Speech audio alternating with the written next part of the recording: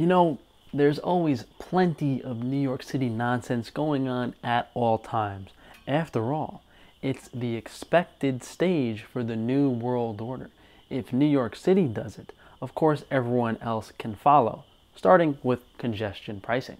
The MTA offered its first look into how much drivers could pay to enter Manhattan south of 61st Street under the agency's congestion pricing plan under development.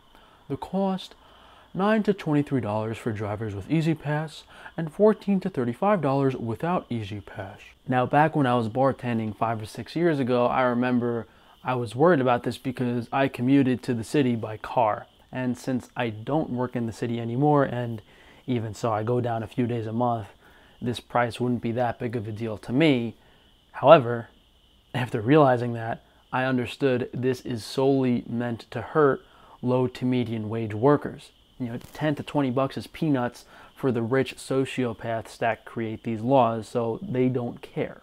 The only people that are going to have an issue paying that congestion price are the working class, which they simply don't want driving in the city, especially on like the weekends.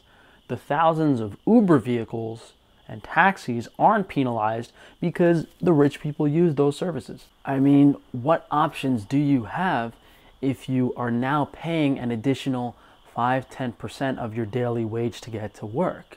You could take public transit, which might be cheaper, but it takes me 2 hours to get to the city by train as opposed to 45 minutes by car.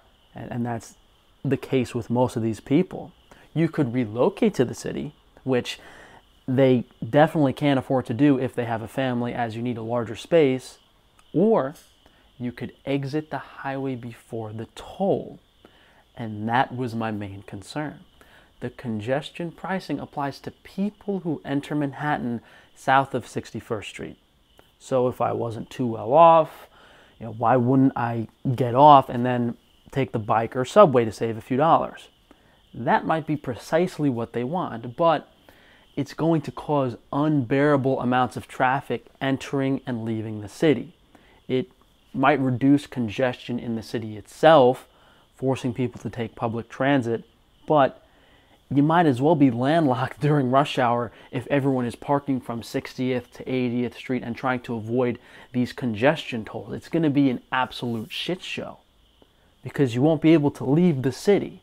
But that could be what they want. They might want that amount of traffic. I mean, I honestly can't imagine this going through and that not happening. Like, it's going to be horrible. Stupid authority, and you think you some shit, and there's people out here ain't got no motherfucking food. How dare you? How dare both of y'all say some shit like that? There's people out here ain't got no fucking food, but y'all don't eat the motherfucking garbage. How fucking dare you? I ain't eat all day. You want to take the motherfucking life? Eat for fucking. So that happened on Friday. And what was crazy to me were the shill comments online of people defending the throwing out of that food. Libtard cucks licking the government's feet so they can get their stimulus check handout to pay for their estrogen tablets. The real people have some common sense. A missing license doesn't mean the food is bad. It's a business thing, not a sanitation issue. To throw all this food away in a city with people going hungry should be a punishable offense. People aren't hungry because the U.S. lacks food. They're hungry because of the economic and political system that allows it. This is probably them, the powers that be, telling us if we allow them to control our food system, this is what they will do with it. Is this like a predictive programming, a warning that we're going to start throwing out food because it's not fit for consumption?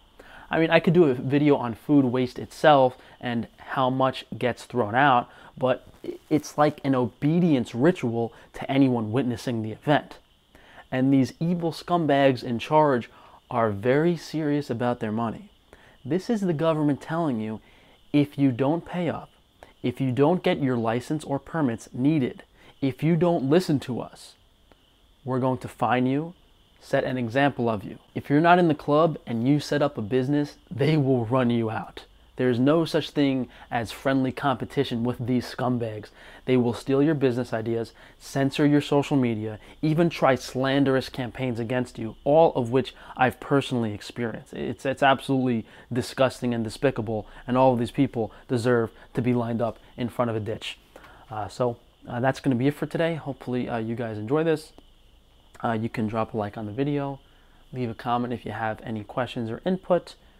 Subscribe so that YouTube can unsubscribe you next week, and check that notification bell so they don't notify you of my videos. Therefore, you can go to frank-stefano.com to support me through all of my businesses. Thanks again for joining me, guys, and I'll see you for tomorrow.